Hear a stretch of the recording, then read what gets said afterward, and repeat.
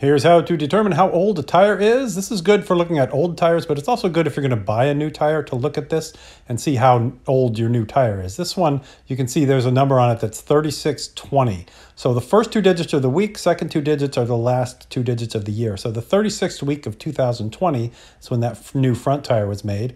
And then on the back old crusty tire that we're looking at, you can see that it says 1210, so that's the 12th week of the year 2010, which makes this tire a little over 10 years old as I make this video. That's pretty old for a tire, especially one that's been out in the sun like this one and is kind of crusty and beat up and starting to chunk and bubble, whereas when you compare it to the front one, it looks a lot worse. You can see even there's bumps in the sidewall. So really, if your tire is 10 years old, it's probably time to get a new one, even if it has good tread. Tread really isn't your only indicator of how safe a tire is. So in this case, it'd be smart to replace all of them. And if you're at a tire store shopping for new tires, you definitely want to ask the guy to show you the tires before he puts them on your car, because he might have tires that have been sitting on the rack for 5 years and you might want something newer.